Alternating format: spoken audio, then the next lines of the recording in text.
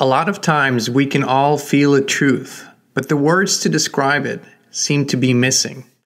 It's like we know it, but we can't really put our finger on it. Many people are currently feeling both truth and deception at the same time. It's no accident we feel that way. It's part of the imitation game. But let me start at the beginning. You've probably heard before that there is an information field that connects everything. Some people call it the ether, others the morphogenetic or quantum field. Since time immemorial, this field has been described, studied, used, forgotten, and rediscovered. Part of this field is a library, which can be called God's library, Book of Life, or the Akashic Records, derived from the Sanskrit word akasha, which means primary substance, or ethereal fluid, or sky, or atmosphere. You can think of it as a place where everything is recorded. Every thought, every feeling, every action, past, present, and future. Every being's journey that has ever lived is stored there in all of its details. Virtually every culture or religion knows of such a field, or at least describes something similar of that nature. It is one of the great mystical subjects that fascinates people of all walks of life. And like with everything else that exists in a natural realm and in the creator sphere, the Akashic Records are part of the imitation game. The imitation game is what this current technological age is really about. There have been many technological ages before, and so far, they all produced the exact same outcome. In the technological age, mankind is led astray from inner knowledge and wisdom, from self-exploration, contemplation, meditation, and true inner development. All solutions are to be found outside of oneself, even the spiritual ones. If you look at all the technological inventions, they all share one common truth. They're all seeking to imitate abilities, talents, skills, and possibilities we hold inside of us, but are currently unable to access. Every phone, TV, computer, plane, and all the other things we produce is part of the imitation game. Man could never invent anything that isn't already naturally inside of us. The imitation game, however, demands that we believe to be incomplete, imperfect, and faulty, and technology will bridge that gap for us. Ironically, all the information that allows us to develop and improve that technology is stored within our DNA. We're simply misinterpreting it and seeking to outpicture it technologically. The more we do it, the more our innate abilities suffer because anything that is not used begins to succumb.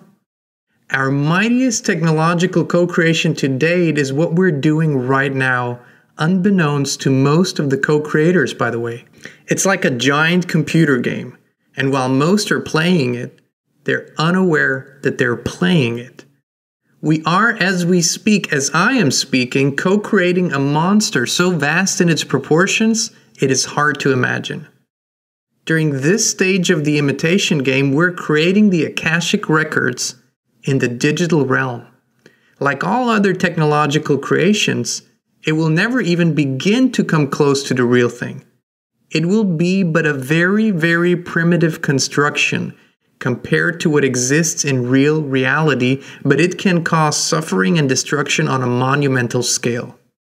In the age of full digitization, every thought, every movement, every keystroke, every swipe, every photo and video, every possible metric is being recorded, analyzed, cross-referenced, and ultimately saved to a collective artificial hive mind, an entity that possesses all available digital data on the internet today and is made up of all our individual online activities in their entirety.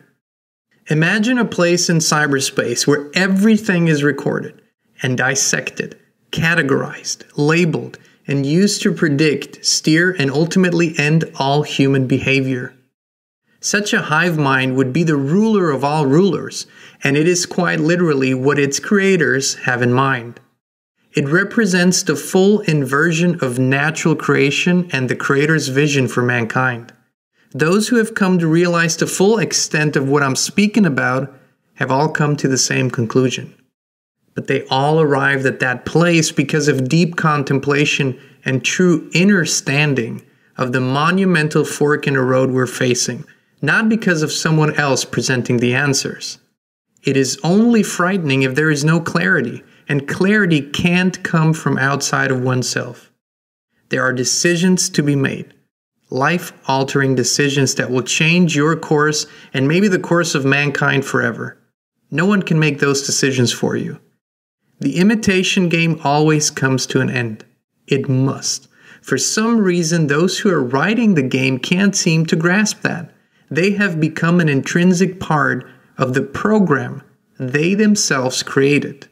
What lies beyond the imitation game is likewise very, very challenging to put in words. And thankfully, it does not need to be put in words. The memory of it is stored inside of you. It's waiting for you to rediscover it. And with every piece of knowledge and wisdom that reawakens within you, the picture will become clearer and clearer if you allow it.